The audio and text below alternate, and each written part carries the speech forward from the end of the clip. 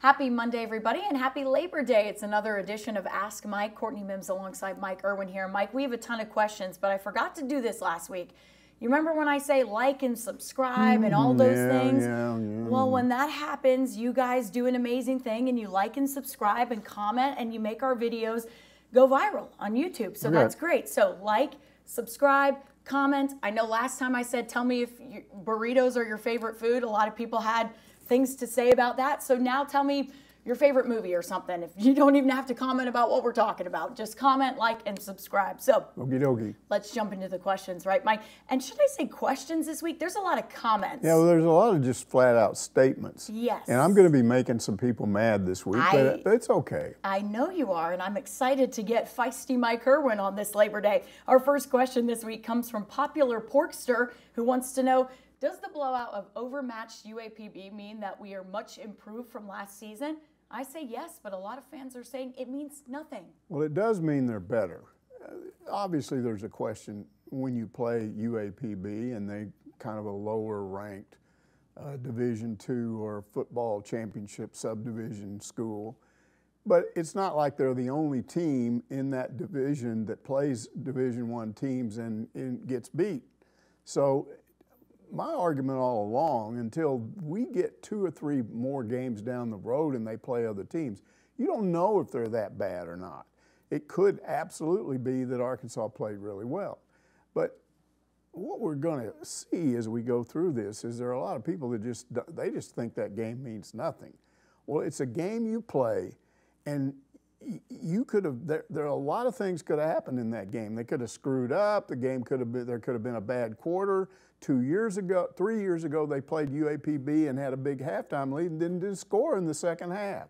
So all this stuff is not automatic. And I will tell you flat out, whatever UAPB ends up being, they're not the worst team that Arkansas has ever played. They're not the worst team that's ever played a Division I.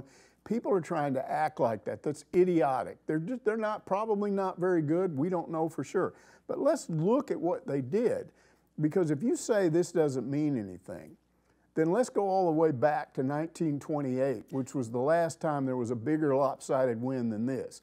So that means that every team from 28 all the way up to now didn't beat a team this bad at Arkansas, okay? So does that mean that those 94, 95 teams just didn't play somebody as bad as UNLV? Or UAP? I mean, UAPB, yeah. Does it mean that that the reason they didn't beat somebody that bad in all those other years, national championship team didn't do that, 77 team didn't do that, a lot of good Razorback teams never beat anybody that bad. And I got to believe that somewhere along the line, Arkansas played teams this bad occasionally. So, yeah, it's something to do that. They did something that's never been done in school history. They scored on a touchdown, not just scored. They scored a touchdown on every single possession of the game. So that had never happened before. So now let's look at some specifics. Okay. Because here's what I'm going to say. Arkansas had 9 rushing touchdowns last season. They had 8 in one game. I know, I tweeted that. I was like, how? This is crazy. Quentin Jackson ran for 101 yards, scored twice, averaged 12 yards a carry. The quarterback averaged like 15 yards a carry. They did all this stuff. Talon Green ended up with a huge QB rating, completed 70% of his passes. Arkansas ends up with 687 yards of total offense. They were 9-0 on third down conversions. If you look at some of these, if you go to ESPN and it shows the play-by-play on every drive. I mean, they had a drive of 90-plus yards. They had 2 in the 80s, 1 in the 70s, a couple in the 60s. We're not talking about, I think it was Missouri. I watched so many games, but one of these blowout SEC games, the reason they scored all these points is because the other team was turning the ball over on their own end of the field. UAPB didn't turn the ball over one time. Arkansas scored on long drives almost every time. There were a few that were in the 20 and 30 range, but most of them were in 60, 70-yard range. So you do that, and then here's the capper on this. To those of you who say this means nothing, look at all the blowouts in the SEC, and there were a bunch of them. There were 6 blowout shutouts. 6 SEC teams shut out their opponent and scored 60-plus points. And there were some of them bigger. I mean, Ole Miss won like 73-0 or something like that. Something like that, yeah. So there were a bunch of those, and then there were 6 of those. There were 4 others where the opponent scored 7 points or less, and they were still scoring 60 points in those games. So you got 10 games that are blowouts. And you could just, I watched most of them. You could go through there and go, wow, that offense looks good. Boy, these guys really look good. But they're playing teams that probably are similar to UAPB. And what gets me is a lot of people are trying to say, no, UAPB is worse than that team. How do you know that? Did you do research on FCS teams and you know where they stand? So Arkansas did that, but all those other SEC teams had big wins too. Guess who was named Offensive Lineman of the Week in the Southwest Conference? Yeah, we know. Fernando Carmona. So an Arkansas lineman was named Player of the Week, and it could have gone to any of the linemen for those other schools, but it didn't. Yeah. So I don't think the SEC is so stupid that they would just pick a guy that, oh, yeah, he was going up against a meatball, but let's go ahead and pick him. Yeah. I mean, you can't sit here and say that win means nothing. No, and you look at what they were able to do. Like you mentioned the rushing touchdowns, but even when you look at the rushing yards, I think that they had 279 on the ground at the end of the game, which was the most they've had in a season opener since 2013. The number one offense didn't play in the second half, and they cut the game time down by what, 10 minutes? 10 minutes. Because 5 minutes in the third quarter, quarters. 5 minutes in the fourth quarter. Yeah. So it was just an impressive win. Yeah. And then you go all of that, and by the way, they held UAPB to 3 yards a snap, and they allowed only 1 third down conversion in 10 tries. 1 third down conversion in 10 tries. And what did Arkansas was 9-0 on third down conversions. So there's all this stuff that you just look at it and you go, this doesn't happen very often. Yeah. And so to me, I'm not saying go crazy and think all problems are solved. They're going to win 10 games this year. Shut up. They're really good. I'm not saying that. I'm saying that if you look at this game and find and criticizing them for this, there's something wrong with your head. You need to stop watching football or go find another team to support, because they got to play games. Yeah. And you don't play a butt-kicking team every week. You just don't. The schedule's tough enough as it is. And if you can't enjoy a win like this, you started off mad and you're going to stay mad no matter what. You know, I was talking to some people over the weekend about, their teams and who they were playing. And none of them, not Alabama, Ole Miss, none of those, Tennessee, none of them were complaining about playing nobodies. None of them were mad over their team taking on it. Oh, this didn't test us enough. No, they were happy with the win. They said, yeah, we're excited for the rest of the season. I wonder if it's just Arkansas fans that they're just so scared of what happened last year that they're not willing to. I don't think it's scared. I think it's just they're just mad. I made a point with a guy I know about A&M, and I said, you won't find any more contrasting fan bases, because you got delusional A&M that against every year they go through this. They start off thinking they're going to win it all. They got 107,000 people. They were on game day, ESPN game day. They had Johnny Manziel running around. Everybody's going crazy. What's his name? Running around, Pat McAfee? No, Lee Corso? Lee Corso, he puts on the Aggie helmet, whatever he put on. And they're going crazy. They're going nuts during the game, and they get beat. Yep. So you would think at some point Aggie fans they'd start to figure it out. It hasn't, though. It hasn't. Because here's what happens. In every one of these games, year after year after year, I've watched them on TV for 50-plus years, and there's a moment in which something bad goes wrong, and they always have a close-up of some Aggie fan that looks like they're about to kill themselves. Like they just can't believe this just happened. And you're thinking, at some point, would it dawn on you that this keeps happening? Now, Arkansas fans, on the other hand, they get it. If their team stinks, it stinks forever. They're not going to give them one bit of credit. If this happened, if A&M did this, even to UAPB, A&M fans would be going apo over this. Yes, they would. But Arkansas fans are just going, eh. I love the comparison, Mike. That cracked me up that you said that, because you're so right. So what I'm saying is, at least Arkansas fans, you are not delusional. No, you are not delusional. We're happy that you guys have a little bit of common sanity, sense. common sense. Yeah, sanity. you understand that when something bad happens, it could happen again. It could, exactly. I love that. And to be fair, you know, we talked about the good, but there is some things that we can criticize, and I believe we have some questions about that. So sure. we're going to jump into that too. Blood Red Hog wants to know, other than getting the first game jitters out of the way, what does this win really tell us about the team? I was impressed with the D-line, but UAPB was clearly outmanned. Yeah, and that's probably true. That's probably a good observation. But the truth is, and I'm going to make this point, we don't know what that means. Was UAPB outmanned because Arkansas was that good, or was it because UAPB was that bad? Exactly. That's the real issue here, and we're not going to know for a while. We aren't, and you make that point. I've made that point on the radio multiple times since Thursday night's game, and even after the game. I know everyone's going to say, it's UAPB, calm down. But we just don't know. We cannot make an accurate assessment based on this game. Wait till you get into some more of these questions. Oh, gosh, I don't know if I want to. Hot Dogger says, seeing the offense play so much better gives me hope. Malachi Singleton is really a standout quarterback. Our team is in good hands if Green needs help. Well, that's a good takeaway and a good point. And look, one of the issues over the previous 3 seasons since Sam Pittman got here was they just didn't have a viable backup quarterback. Yeah. You know, they just had guys.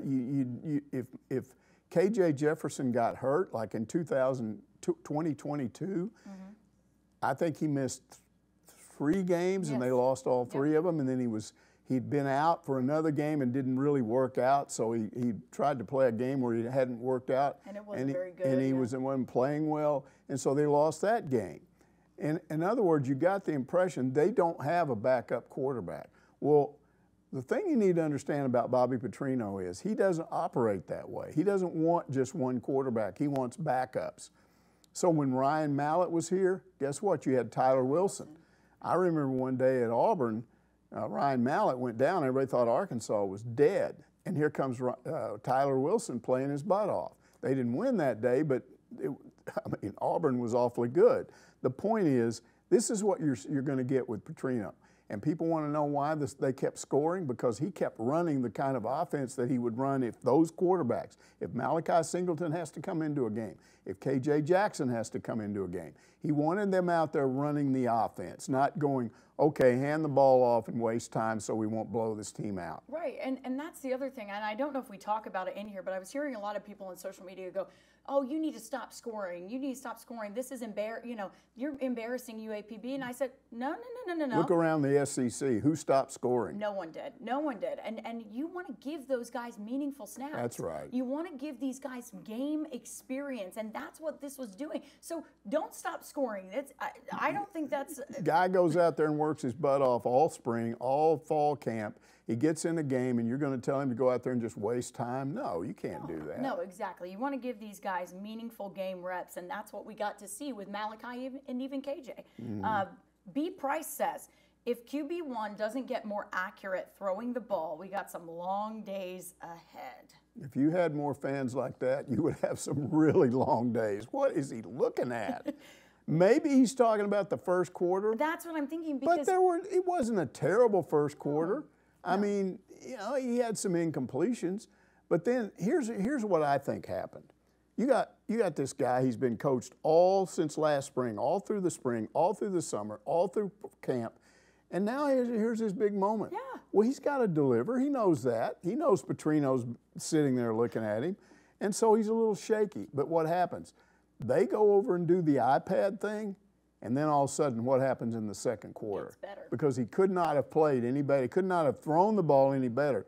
There was one play where he's rolling against his body to the left, throws a perfect pass over Ty Washington, where all he does is he's on a dead run, and that ball lands right in his hands. Beautiful. You can't defend a pass like that. It was beautiful.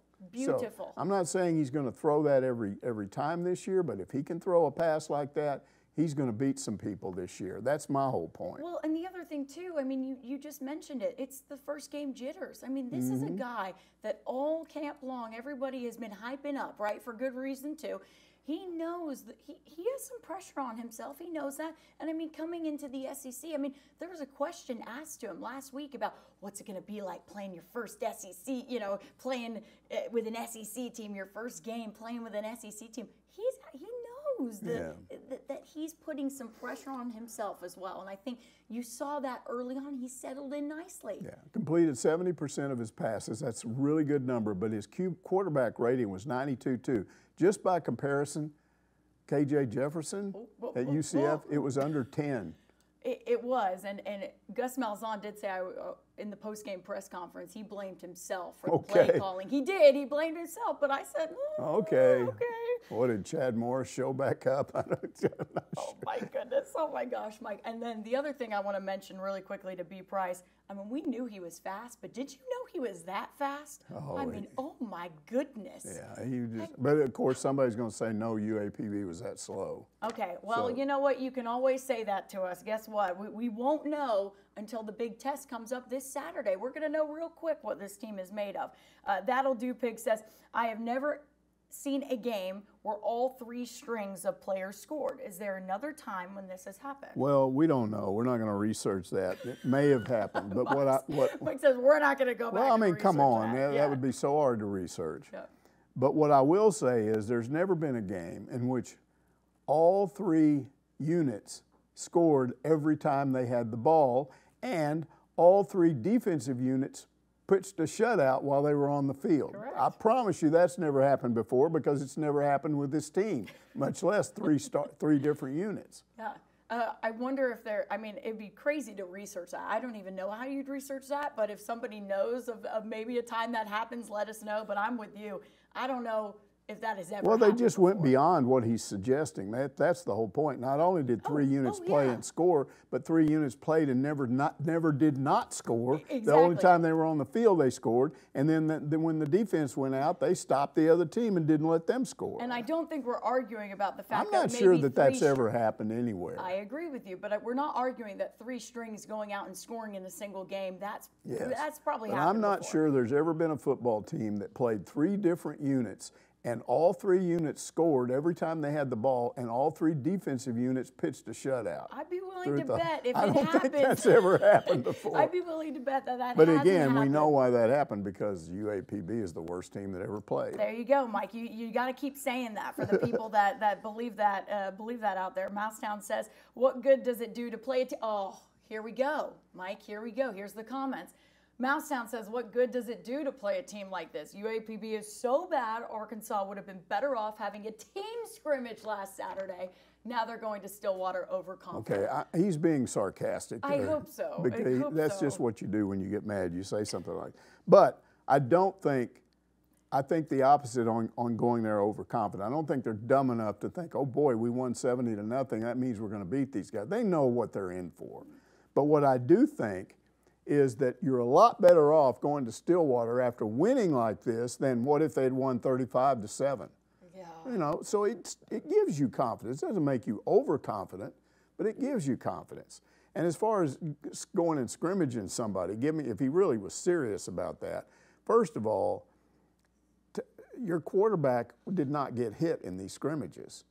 You have to play a game in which he can be hit. This is a live game. You need this is that. a live game. And so to say you would have been better off just staying at home and scrimmaging, I have to believe he's just being sarcastic. Yeah, that's a nutty thing to say. And I think you're right, Mike. They're not going into Stillwater overconfident. They know that Oklahoma State is a good team. I think they have confidence in that. There's nothing wrong with confidence. It's just not overconfident. There's nothing wrong with confidence. That's exactly right. And if you take anything away from this win over UAPB, it's that at least they have some confidence going into next week, and they should. And they should. And the other thing too is there's a phrase out there. What is it? Good teams win, great teams cover. Right? Isn't that the phrase? And they went out and covered the spread. So yeah, I think it was SEC Mike. That website moved them up from like 12th in the SEC to 6th or something like that. So it moved you up. Yeah, and if you're listening to SEC Network and all of those national guys, they took notice of this. I will say that they took notice of this win. Husker71 says, I hope we never play a team that bad again. Okay. You want to come at this comment right here, Mike? Well, again, how do you know? How do you know how bad they are? Are you basically saying, are you saying that they've never played a team that bad before and you hope they never play a team that bad again? Look, okay, let's look at it. Oklahoma Temple, Tennessee Chattanooga, Ole Miss Furman, Alabama Western Kentucky, and I mean, it's not like any of these teams played some butt-kicking team. Now, of course, we don't know how one compares to the other or whatever. But look, you've got to play games. If you would stop and think and go back, if you knew anything about this, you know why they played UAPB, because Hunter Yurachek decided, Frank Broyles always had a policy, we don't play in-state teams. He got an argument presented to him when he was the AD of, hey, Arkansas makes all this money, but the rest of us don't get hardly any of it. And I know when they wanted money to do that renovation of the North End Zone facility, there was a big controversy over other schools needed some money for facilities. How come Arkansas was allowed to do that?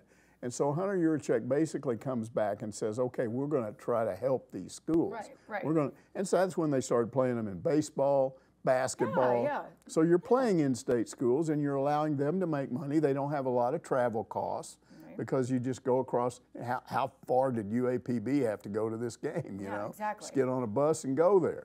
So they're helping them out. That's why they're playing them. They're not playing them and going, somebody didn't sit in his office and go, let's see, let's play the worst team ever. This is 2 years down the road. I think UAPB may be the worst team ever, so I'm going to put them on the schedule so we can play them and beat them. That's not how that came about. No. He just made a decision. We're going to play them every other year or whatever, and then we're going to play Arkansas State next year, and that's why that was done that way. Yeah, exactly. And the funny thing about everyone going, oh, it's UAPB, it's UAPB. I get that, but you're going off of last year, and wait till they get a couple of games under their belt and see how good they are. I mean, how would you know 2-3 years ago that they were going to be good or bad? You wouldn't know anything about them. You wouldn't know anything about them. You wouldn't even, I mean, the coach they have has only been there, what, 2 years? Well, they act like that you just got on the phone 2 weeks ago and said, hey, we'll play you guys because you're terrible. We want to beat you. Okay, we'll play you. Exactly, and we're going to talk about that a little bit more, but let's go on to the next question here, or the next comment, I should say. R. Crabtree says, we really didn't play anybody, but we sure had fun scoring touchdowns. Yeah, at least that's a good attitude. You should have, even if you're acknowledging that the opponent wasn't much, what do you get out of a game? It's fun, right? Did you watch this game on TV, or if you went to it in person, were you sitting there mad watching all those touchdowns? Were you mad when Arkansas just kept making those guys go 3 and out? Was that making you mad? I mean, it should be somewhat enjoyable. I don't say you should be like an Aggie and just jump up and down and go bananas. They're winning a national title this year, Mike, but you could at least have fun with it. And what he's saying is, I had fun watching those touchdowns. Listen, I know that you say, was anybody mad out there? But I was seeing a lot of comments, people just angry, they were being sarcastic. Just angry. Well, even if they're being sarcastic, it's just like, guys, come on. At least, and we've made this point before, at least it's a win, at least they covered the spread, and at least they have some confidence going into a game this week in Stillwater. It's going to get worse. Keep going. Oh, no. Don't tell me it's going to get worse, Mike.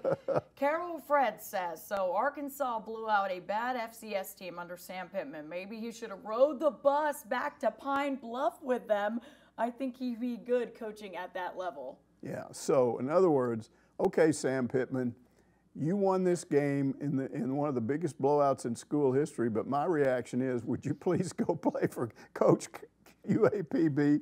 I mean, this is, again, it's a no-win scenario. And look, Sam Pittman knows this. There are people that didn't want him hired in the first place because he didn't have head coaching experience. Then when he had a pretty good first year, when they had a COVID All-SEC and they qualified for a bowl game, even though TCU ratted out and wouldn't play them. And then when they won 9 games after year 2. So these people go into hiding, but they're still mad. And then the next year when KJ Jefferson got hurt all those games, and then they dropped down from 9 wins to 7 wins, now they're starting to complain. And then last year it's like, you're awful. And now they want him gone. And they're not going to stop. if this team were to bounce back and win 7 or 8 games or 9 or whatever, if they were to have an amazing turnaround, still wouldn't stop them because they would just wait for the next year for something bad to happen. Or the point is, he's going to be dealing with this as long as he's the coach here. Yeah. So what did he say when he said he's coming back? What did Sam Pittman say? He said, I took this job with the goal of bringing this program back up, and that's what I want to do. When I retire, I want to at least be able to say that I left this program a lot better off than when I took it.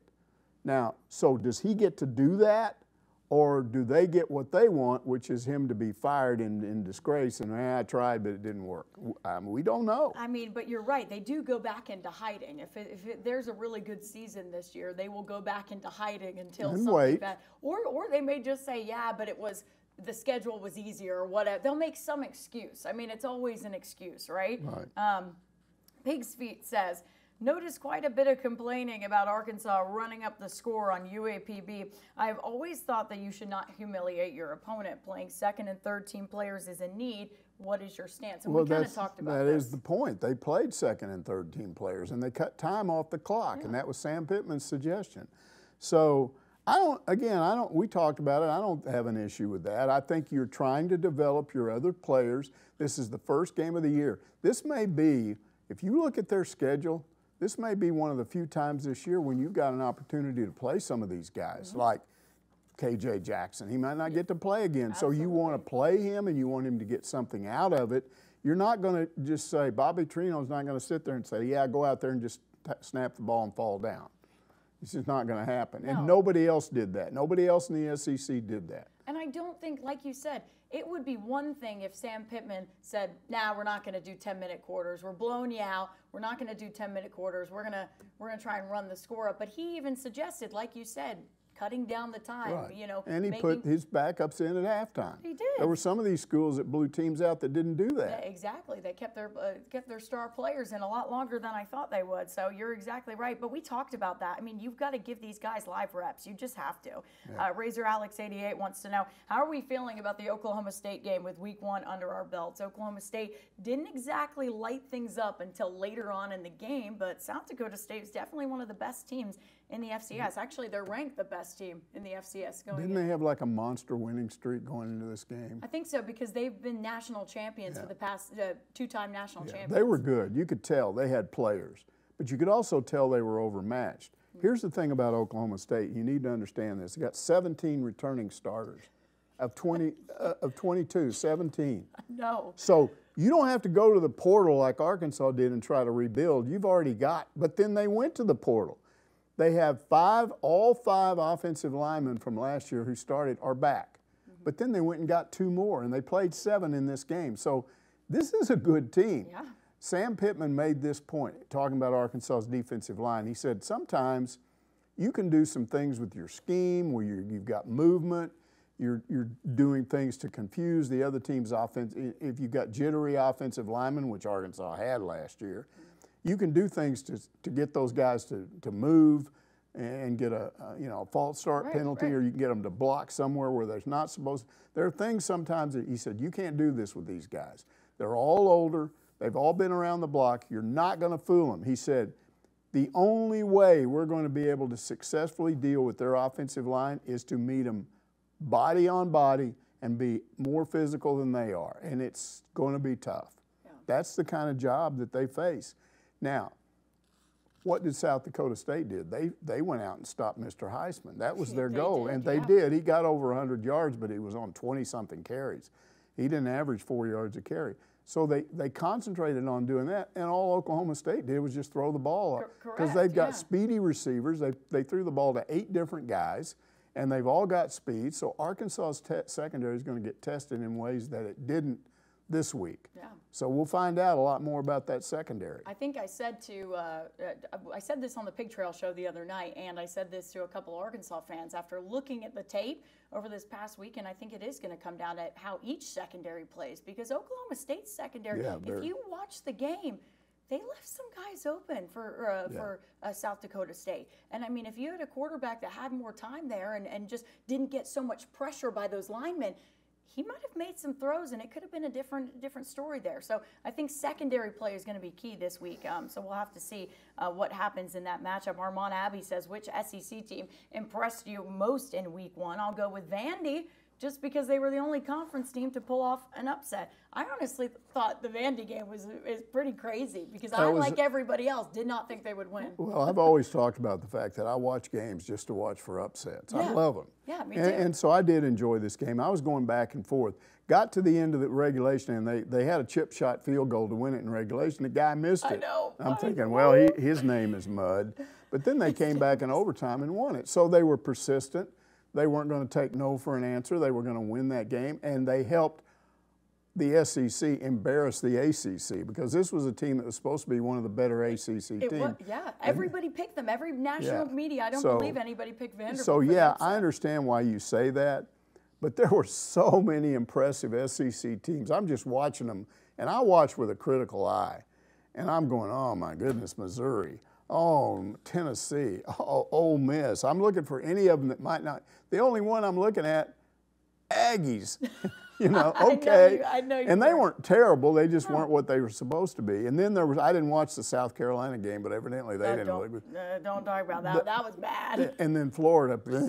Also, don't talk about that one. That was bad too, but we all knew that was going to happen. So there were a few like that, but there were so many of these SEC teams that were so impressive. So for a question like this, who was the most impressive? I really had to think about that. And it came down to either Tennessee or Ole Miss, not Alabama. Okay. Alabama was impressive, not Georgia. I realized Georgia was playing a good team. Yeah, they played. Yeah, they were playing Clemson. But I'm just looking at in the end, I'm just looking at Ole Miss and thinking they're so good on both sides of the ball. Yeah. And Dart has all these receivers, and he's throwing darts, and I'm thinking they can score on you every time they throw the ball. Maybe they were playing a terrible team. Maybe they were playing the worst team of all time. Well, we'll find out, right, going forward. But that was the team that impressed me the most, was Ole Miss. And I don't like Ole Miss. I don't like Whittle Wayne Kiffin. You know, I was hoping they'd stink it up, but I mean, he recruited well and he used the portal well. I mean, I see what you're saying with Ole Miss, but I still have to go back to Vandy, because I think everybody thought they were going to be terrible. But impressive to me is how good are they going to be this year? That's the question. I don't think Vandy's winning the SEC. I think Ole Miss might pull it off. No. I'm not saying they're going to win the SEC. I was telling people in the offseason, come on, everybody thinks Ole Miss. Ole Miss people think they're going to win the SEC. It's going to be Alabama. It's going to be Georgia. Maybe Tennessee, not them. Yeah. And I'm not so sure now. But we went to every single, we went to all days of SEC Media Days this year, and Vandy was one of the first teams to speak. And they were so funny, because they got up there, and I remember I even asked a couple of questions to their guys, because I felt bad. There wasn't a lot of people asking them questions. And they had a lot of confidence, and I was going, where's this confidence coming from? They finally fixed their stadium up, so they're proud. Well, it's like getting a new car. It makes you. Well, their stadium still needs to work to be done. It's better than it was. It's like you drove an old clunker and they got you a 4-year-old car. You know, it's a lot nicer. It is a lot nicer, but they still are finishing it. They still are completing it, because there was still work to be done when I was watching that game this past weekend. WV Hog fan says, I have 2 options for playing games in Little Rock, okay? One, continue playing A-State or UAPB, but with them being the home team. This is very strange. Okay, all right. Yeah. I'm going to hold my reservation until I hear number 2. Do home and home with other mid-majors and pay them to move their home game to what? See, this is what I'm a little bit confused. Yes, I think a lot of mid-majors would say, if you said, hey, come here, and we'll let you be the home team. And what does that mean? You get all the money like a home team does, and then they give Arkansas some money like they would if you were the road team? I don't really understand that. Yeah. I think teams would probably love to do that. But here's the whole issue, and this is why Arkansas wants to end those War Memorial games, because they want to play as many home games as possible, and they haven't been doing that. If you have to play 4 road games in the SEC. That means the most number of home SEC games you're going to get is 4. Well, they were playing a Jerry World game, so that gets you down to 3 instead of 4, because that's not at home. So now with Jerry World going away, and I talked last week, person over at U of A I talked to said they're not renewing that contract, or they're not playing somebody else. So that's going to give you a guaranteed 4 games at home every year. The SEC is about to mandate that you play at least one Power 4 conference team in your non-conference. That leaves you with 3 that you can pick whoever you want. So if you play somebody from a Power 4, they're not going to play you and then just say that's it. They're going to ask you to come to their place. So that means once you get, if Arkansas agreed to play North Carolina, that means Arkansas would go to North Carolina, then North Carolina would come here, or vice versa. You're still going to lose a game every other year doing that, automatically. So that's going to get you down to 7 home games. They don't want to go any lower than that. If you did this, you would be losing a home game. And they don't want to do that. So, you know, Hunter Yurachek has not said what he's going to do, but I got people telling me behind the scenes that they just, and especially they make it easier because of all the problems you have. Well, that's what I was about to say. Is like, I don't think people would mind playing a game, or the players and the coaches would mind playing a game of War Memorial if it was a nicer stadium. I mean, you haven't upgraded it, you haven't done anything, you know. And then because they're playing 1 game a year there, they don't get it right. Yeah, Stuff doesn't work. The water fiasco last year, and then this year the bathrooms weren't working, and I mean, I don't know. And if you're watching at home, there was all kinds of streaming problems coming there were problems with the broadcast. I mean, to me, if you're going to do 1 game a year there, you better do it right. It's hard to do that, though, because you're only doing it once a year. Well, you kind of don't get into the flow of this thing. But you should at least do the 1 game right. Like, this is really difficult for me to talk about because I am a War Memorial guy. I know. It was built the year I was born. We're the same age. You know, you and a stadium are the same age. Same age, and I don't want it to go away because maybe I'll go away. You know, I don't like that. So I want them to continue. But here's what happened. When Reynolds Razorback was expanded and they didn't expand War Memorial, it was inevitable what was going to happen. And then when you throw in this stuff now on the rules of the SEC, which you can't have host recruits, you can't handle it. If everything was equal and Little Rock agreed to build a brand new 80,000 seat stadium, then sure, play both places. Yeah, it's no problem. But that's not the way it's done anymore. You get punished by not playing at home by the SEC. And then you don't have that big stadium. You don't have a 70 or 80,000 seat stadium. You have the old stadium that never really much was done to it. And it's sad because War Memorial is so historic as well. I mean, last year when I was going into the history of it, and I was like, man, this place is, the history is awesome. It's awesome. And the other thing too, I mean, we talk about your favorite coach, the Pirate, Mike Leach. Wasn't he the one who said it was the best place he'd ever seen? I know. So, I mean, you don't want games to go away. But see, that was a long time ago. And again, here's what it would take, in my opinion. Number one, you'd have to build a new stadium, I think, or at least renovate that totally and make it 80,000 and fix all the problems. Renovations, yes, definitely. Yeah. So that's the first thing you'd have to do. And then the second thing is you have to figure out a way to get the SEC to change this deal where you can't host recruits. Yeah. You know, because that's a killer. That's bad. So if you can't change that, you have no choice, in my opinion, but to move the games. Yeah, I agree with you, Mike. And that's sad to say. Both you and I mean, I like War Memorial too. I just think I have no problem with them playing there if everything is equal. Yes. But it's not equal anymore. Yeah, exactly. Marty Bird's Proxy wants to know, when were the freshman games discontinued? Did they go away simultaneously when freshmen became eligible for varsity play? Yes, they did. Okay. I wasn't around back then, so I called Grant Hall. What, you weren't around back then? No, I wasn't around here back then. Okay. I called Grant Hall because he's covered the Razorbacks longer than anybody else. 69, you know what that means?